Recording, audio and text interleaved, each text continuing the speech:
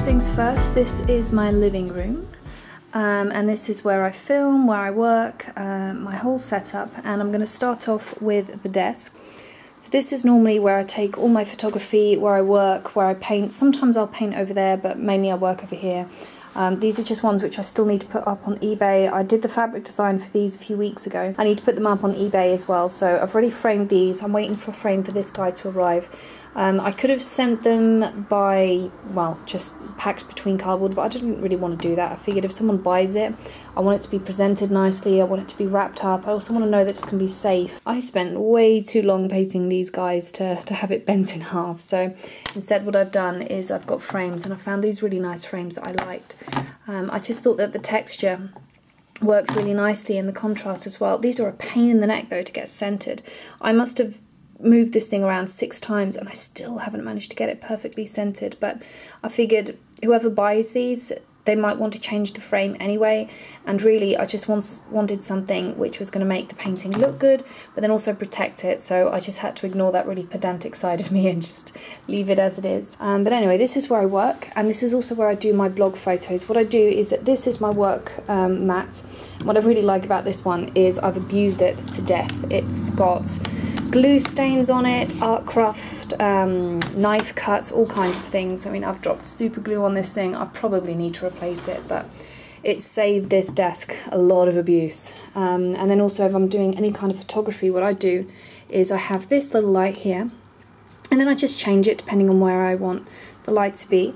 And I have these different marble slates, and that's what I'll use for product photography. I haven't done any blog posts with product photography for a while. I do need to get back into it, but back when I was regularly posting reviews on my blog, what I did is I just had a selection of little different marble sheets, and what I do is I store those marble sheets over here. So I have all these different marbles that I've collected. Some of them are just cutting boards, those work as well. I think this one was a cutting board. The green one was a cutting board as well. These are tiles, and what you do if you go to a place like B&Q or Wix, especially if you find one that's broken, you can get it for £1 or £2, and they make really good backgrounds because then you can change the background depending on the product or the tutorial. This one was also a bathroom tile. I have some paper, a mirror as well, slates. These are cooking mats as well. This is just the easiest, cheapest way to get all these different backdrops, and this one I must have done something with clay on it, so I still need to clean that. And then this one I also really like. I've used that one quite a lot. But then these are what I use for my backdrops. I also have a few different things over here. I have some fake sheepskin rugs, so I have a brown one, I have a white one, and then another good thing is wallpaper swatches. Again, this one I haven't used for a very long time, but it's very cheap. In some cases it's even free to go to shops and take a few swatches. So I keep those. So I have this one, which is a very interesting, nice texture, and then I have this one, which is a lace texture. And that's another thing you can do for your blog photos. But anyway, back to the desk, and then what I do on my desk, over here I have just a collection of different things. Craft knife, pens, watercolour, brush, and then a little spray bottle. This is dead handy for when I'm using watercolours. This one is probably one of the laziest things I own. But if you want to texture something and you want to have flecks of paint sprayed on something, you just put the paint on here and then you turn it, and because it has this little wire here, what you can do is you can pull this down, turn it, and so then it will fleck the paper with little different flecks of paint. And it is hands down the laziest thing that I own, because you could just use a toothbrush, but it was gimmicky and I was a sucker and I fell for it, so I have that. I also have a plastic rubber, and this one I need to put in properly, it's a little bit loose. But this thing is a lifesaver if I want to do any kind of highlights on hair, for example. It's very good for just getting that really clean line really quickly as well, because sometimes I've completely destroyed some of my pencil rubbers. I really like rubbers which come in a pencil, because then I've got a little bit more control, especially if I want to get rid of the colour somewhere in very, very small amounts. And sometimes when you have those massive rubbers, it's very easy to clear out a large area of paper, but you do tend to wreck the paper underneath, and sometimes you don't want something that's that broad. So I really like this one for hair highlights. I also have a few Japanese watercolour brushes. This one I've mainly used for art, sorry, not for art, for makeup lately, but sometimes I alternate and use them for both. Gold gel pen, it's really just a collection of different bits and bobs. So, and then in here what I do is I keep all my memory cards, and normally what I do is I have this right next to my computer, and when I've finished using a card and I've completely wiped it and it's clean, I'll pop it in here so I know which ones are empty and which ones still have footage on them. So what I'll do is on this side, on the right hand side of my computer, this is the one with footage that still needs to be imported, and this is the one where the footage has been imported and it's ready to use again. So I just keep them in an old tobacco tin. And then that is my work. And then over here what I have is I have my microphone. And this is the microphone, condenser microphone that I use for my voiceover. I have headphones if I really want to pay attention to the background sounds. It can pick up car noises from outside, so sometimes I'll listen to the voiceover again and double check that something hasn't slipped its way in and you can't hear it in the background. It's a little pedantic, but I like things to be good quality. If I'm going to do something, I do it properly. So my microphone and my headphone. And this is actually my background, so it's balanced on top of the radiator. And then if any of you saw that old painting of the dragon that I did, this is it. He's just been covered with a black cotton, sorry, it's not cotton, it's muslin background. And then what I did is on the sides, just to make sure that it was taunt, and some areas I can't get it completely taunt, which is really annoying. I must have had this lying over something for quite a long time and it's completely bent the material. But fortunately, because it's in the middle of the canvas, you can't really see that part anyway because I'm blocking it. But then what I do on the sides is I just have these pegs and I pull it as tightly as I can and I hold it into place. So I've got a few pegs there, and these kind of pegs, if you're ever doing anything with photography, they're just dead handy to have. So I have a few of these and I just use them to keep the canvas in place. And then what I do for background lighting is I just have this light from Aldi. Now I normally have it plugged in just because it only lasts for about an hour or two, and sometimes my makeup tutorials take longer to film. So I always have it plugged in just in case. And then what you do is you just turn this thing on, and it's ridiculously bright, and it lights up the whole thing back there. And what it means is that I have this nice centre of light right behind me, and it pulls the focus of the camera right to the middle of the screen. Now if I want to change the colour, what I do is I take these plastic films, just hook it under there so it's not going to roll off, and fold it over, and then it changes the light and you have more of an orange glow. Now I've layered this twice just because if you have one sheet it's not really enough, it's more of a yellowy glow more than an orange one. But then what I do is I have several different sheets of different colours. I have blue, red, yellow, orange, green, so I can change it depending on the tutorial that I'm working on, so it's incredibly handy. And this is a softbox that I used to use. The problem that I found with the softbox is that, well, it's a softbox, so the light is soft, and I needed something which was much harsher and was going to put a really defined circle of light right behind me, so I actually prefer this one. But the softbox is still dead handy for other stuff, so I still keep it. You don't tend to get rid of softboxes if you have them, they're just so useful. And over here we have the disaster. That is my workspace. This is a collection of art stuff, studio stuff, and I'm going to start off with what I use for filming. So this is the tripod that I have, and what I'll do is I'll have my camera sitting here, and then here what I do is I just have a regular desk lamp. And if you're wondering why I have baking paper, it's because this is one of the easiest ways to create a softbox. Just get something like this, hook it over, don't let it touch the bulb because otherwise you will almost definitely burn a hole in it. But I just have baking paper over the lamp, and then that way you still get that soft glow without having to shell out 40, 50, 60 quid for a softbox, when this will do the same trick. You just get a good bulb, then you get the baking paper, you get a clip, and then that's pretty much how you do it. Another thing that I do is I always have a second light. Now for the moment this one's on the floor. It isn't always on the floor. Normally what I'll do is I'll hook it on this basket so that I have a light which is facing me directly, and then I'll have this light which is hitting my face at a slight angle to create a little bit of butterfly lighting. It's not an incredibly harsh butterfly lighting look, but I still really like what it does to your face. If you want to have lighting which is really flattering, get a light which isn't too harsh, you know, a little bit soft, which is at a slight angle, not too much, because if it's coming at you from too high, you're going to look a little bit freaky. If it's coming at you from too low, you're going to look like you have a torch under your chin. You need to have it at a slight angle. It's going to create a natural shadow under your chin. It's a really good way to just slim the whole face, make the neck look longer, make the face look slimmer, and it's just the kind of lighting that I really like because it tends to be much more forgiving.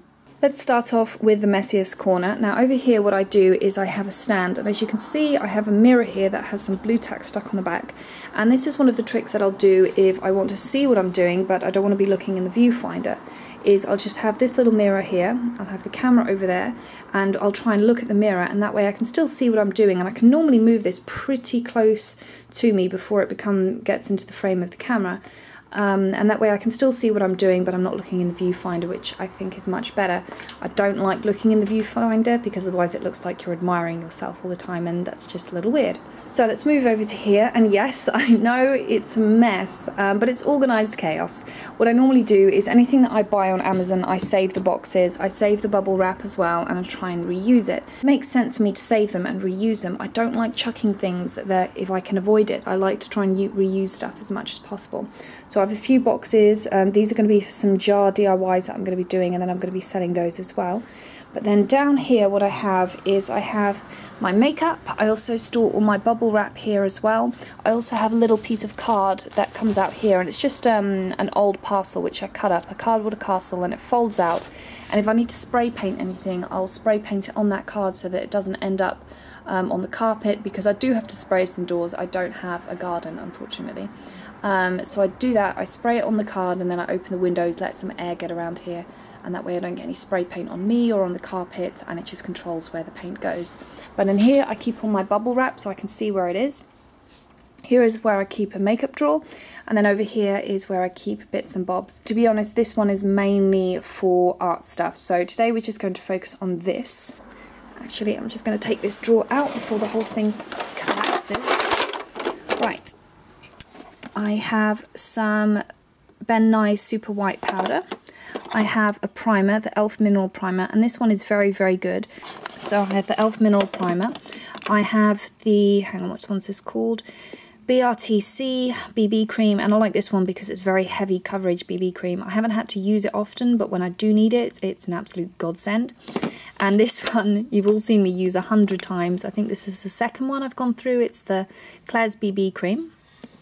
This one is one that I mainly use on jobs. I don't tend to use many bases on myself, but this one is the Invisible Matte Plus SPF. I can't remember what SPF it actually had in it, so I'll need to check.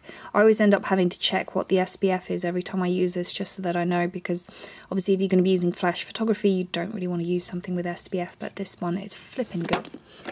Then another two that I have, and these... And then another two that I have are the Krylon colours, and this one is the colour TV White, and then this is my colour, which is, I think it's Aberlaster, and they're both really, really good. I still prefer BB creams. I prefer the way they make my skin look, the way they make my skin feel, but if I need something which is a bit more heavy coverage but not that heavy, thick cream coverage, then I'll use these. And also what I really like with these is that I can mix them with my moisturiser, and they mix very, very well, and they can still give me enough coverage but then not be as heavy as if I just use them pure on my skin. These are also some foundations that I really, really like. I won a competition with Illamasqua a while ago, and what they did is they gave me, I was allowed to pick a few of my favourite items, so I picked these to add to my kit. I had picked the darkest colour that they had.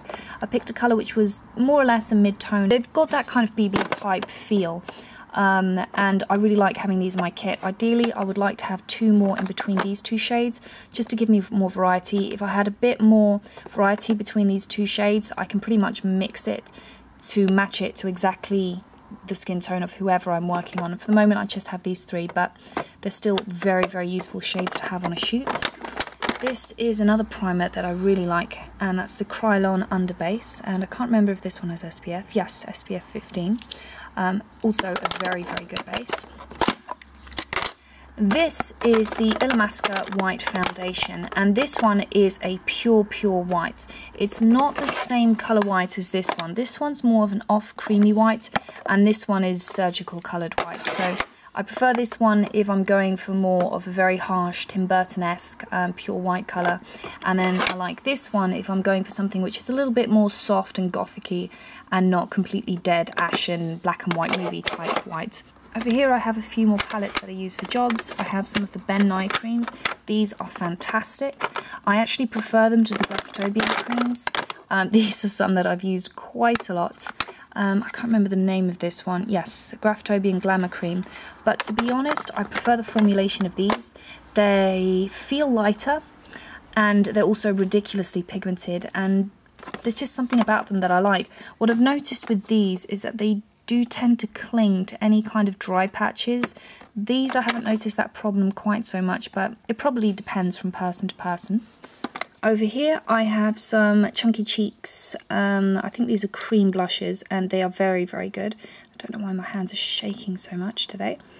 And these are very, very nice cream blushes. I have these two which I keep in this kit, and then I have one which I keep in my personal kit. Over here I have different creams. So I have this colour from Graftobian. Which one? This one as well. And that one too. I think these are cream. High Def Glamour Cream. Yeah, those are cream. They're not grease paint. I know I have some grease paints somewhere, but again, these are also some Graftobian colours. And then the Skin 79 BB Cream, which is almost completely finished, but I do need to use it up. And then another Skin 79 BB Cream. And if you've been watching me for a while, you've seen me use these two a lot, so you're not going to be completely unfamiliar with them. The one below is just an empty drawer. And then in here, I just keep all my false lashes. I try and just have one drawer for each thing, just because otherwise there's more makeup than you could possibly ever use. And I don't like having things sitting in drawers, which I know I'm not going to use. It really annoys me. Just the waste drives me insane. So I try and just only have a drawer for each thing, and even then I'm really trying to cut down on them. What I'm going to try and do at some point is have something like a 30-day challenge where I challenge myself to use up the things which I know I don't use very much, just to try and use them up and do looks which would push me outside of my comfort zone. This is where I keep all my false lashes and lash accessories. If I'm doing a shoot, what I'll do is I'll bring these little disposable spoolie brushes. I don't like using my own spoolie brushes, just because you can clean them, but the thing is, after a while they do end up looking a little bit worn, and just to be safe, I'd rather use a different spoolie brush on each person that I'm working on, and not risk giving them an eye infection, because even if you keep your makeup clean and your brushes clean, there's always that risk, and especially if you're working with a model whose livelihood is their face, you've got to take care of it. So I always try and use disposable spoolie brushes. And then I have lashes in a box, and I got these at IMATS, I think it was about 2 years ago, and they are fantastic little eyelash kits. I haven't used this one as much as I've used this one. I think this is the one that I've used the most. No, it's not, it's the one underneath. Oh, there we go. So you can see I've used a few sets from here, and I'm pretty sure that I've also used the sets under there as well. But I have a few different from this brand. So I've got these which are a little bit thinner, these which are just thicker all over, and then I have this one which is mainly focused on the centre. Then I have a few extreme lashes over here. I have some of the Sugar Pill ones which are always guaranteed to be crazy, and then I have my favourite false lashes, and these are the wispy ones. Just anything which looks just wispy and almost spider leggy, I really like, and I've used this in a lot of my videos. I think I use this one an awful lot in my 7 Deadly Sins series, but I need to get back into using them again. But I was worried that you guys were getting sick of seeing me wearing these, so I stopped wearing them for a while, but I think I'm going to get back into it. In here we have all my hair stuff, which, to be honest, I don't use very much. I mainly use wigs. So I have a hair straightener, which has probably been used twice in my whole life. I really can't stand straightening my hair, but sometimes for certain makeup tutorials you need to, so I always keep it on hand. And to be honest, I use it more for art stuff than I do for my hair. I have a lifetime supply of hairpins. I also have a few hair gems as well. These little hair clips, which I adore, they're my favourites. And this, which I need to use to create some tutorials with at some point, and this is one that I use for my own hair just on a day-to-day basis. Another empty drawer. And then down here I just keep bits and bobs. I have some plaster. This is some of the string that I use to tie up any of the paintings that I sell. Normally when I'm selling any of my props or my paintings, what I'll do is I'll wrap them up in black tissue, I'll wrap the twine around it, and then I'll put a little red wax seal right in the middle to hold everything in place, and that way it just looks really nice and presentable, and it's just that extra little detail for anyone who's bought it. I really love packaging things and making them look nice, so it's one of those extra little details that I like to do with anything that I've sold. I also have some disposable makeup sponges, but again, I mainly use these for art and not for makeup. I don't like the edge that these leave if you're using them to apply foundation. I also have some garden wire. These things are really useful for creating horns and then also for creating a wire base for anything that you're trying to make, like a crown or even armor or horns, things like that. This is a little spray nozzle, and I really like this because what you do is you get something like a pro marker or a felt tip pen. You pop it in here so that the nib is right against this, and then just by pressing that, it sprays that colour onto whatever surface you want, and it's really good for texturing things. I have an Orc latex mask, which I still haven't used. I have a bald cap back here as well. I have some Polymorph, and I can't remember if I've used this in a tutorial. I think I used it in my eyeball jar tutorial, but I need to use it for a few crowns in future. And this stuff is dead handy, so I always try and have a good supply of this on hand, because when you need it in bulk. I also have a little collection of feathers, which I'm hoping to use for a feather crown at some point. Some staples down there as well, which I just keep in a jar. And yeah, that's just my my bits and bobs drawer. Before I forget, up here I also keep all my different latex. So I have a few different latex. All of these are rubber latex, cosmetic grade. I also have my art roll back here, but I'll show this in my separate art video. I don't really want to start jumping all over the place. I'll just try and keep this video exclusively to my studio setup and to makeup. But this is my art roll, and then back here I also keep a few different latex bottles. Here I have some backup bulbs for my cameras, sorry, not for my cameras, for my lighting. I haven't had many problems with the bulbs breaking on my softboxes, but the thing is when they tend to go in twos. Every time I've had one of my softboxes break, normally the other one will break shortly afterwards. I don't know if they've got some kind of suicide pact going on, but they always tend to die at the same time. So I have 2 bulbs backed up at any given time, just in case. Here I have some seashells, which are for a few DIY projects. I guess this is studio stuff, but this is stuff that I use for props, for backgrounds on my videos. Not on my videos, on my blog. So on my blog, if I'm ever doing a review, and especially if I'm photographing organic products, I like to use hay in the backdrop. I also keep straw, and I like to keep them in these little bags so it doesn't become really messy. I keep things like petals, which I've dried, dried flowers as well. When I was in a band with Sarah and we were filming our own music videos originally, just because we wanted to have fun and experiment and try and teach ourselves a few things, this is the camera that I use, not the camera frame that I use to hold my camera and to film things. And then back here I have my fog machine, which I love because the photography that you get when you use a fog machine is amazing, but oh, I hate how that thing smells. And I always keep some backup fluid of that as well, because it does go through quite a lot of fluid. But yeah, that's the fog machine that I use for any of my cool photos. So for anything like the Wraith, I think the Wraith look was the one that I did the most recently, and that is the fog machine that I used for it. Since most of the rest of this is art stuff, I'm just going to save that for my other art video, and I'm just going to move on to what I actually use in my studio. This is my wig basket, and I keep all my wigs in here. Most of them I either keep in a wig cap to keep them safe, or I keep them wrapped up in these little bags. Some of them I'll keep loose like this. I think these are some hair extensions, but I need to wait for my hair to get a little bit longer before I can wear that. So I keep all my wigs in here. In general, my rule is if it doesn't fit in this, I have too many and I need to get rid of one.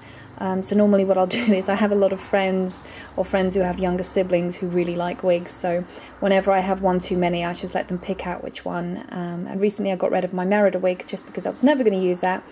And my little sister was absolutely in love with it. So yeah, that is my wig drawer, well, basket type thing, and they just about fit in there. And down here what I have is I have also props. These I use for my product photography and I also use for my video photography. So I just keep things like flowers, feathers, hay, I think there's a feather boa back there as well, and then some of them, for example this pink tissue, I just keep in these clear plastic bags, and I really like having clear plastic bags just because then I can see exactly what I have. And I don't like keeping things which I use regularly in drawers just because you forget that you have them, and then sometimes you end up with duplicates, and it's just much easier to have them in a clear plastic bag so you can see exactly what you have. So that's what I keep in there. Down here I keep various little props. So I keep this necklace, which I'm hoping to use for a King Tutankhamun, or maybe Nefertiti, I'm not sure. but I need to age it and weather it a little bit more. I have my steampunk goggle. I have a necklace that I made a while ago. I basically took 3 River Island necklaces and butchered them and put them together. Various necklaces, earrings, headbands, basically anything which I think is going to be useful for creating a character or a look. This is also for product photography, so I keep things like black sand, and this one's fake snow, more sand, stones back there as well, coffee beans, more fake stones, so I keep some black stones somewhere, some gold sand, white stones, and then here I keep sand as well, and it's just really useful for product photography, which I really need to get back into, but yeah, it's odd the little things that you end up keeping for product photography, but it makes a real difference just to keep little textured things like this.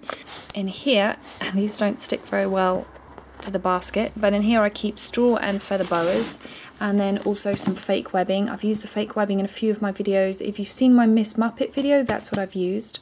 So yeah, that's pretty much it. Straw, feather boas, and fake webs. This one's a little bit interesting because it's a mishmash of things. Here I have some lighting, and this one's a blue light.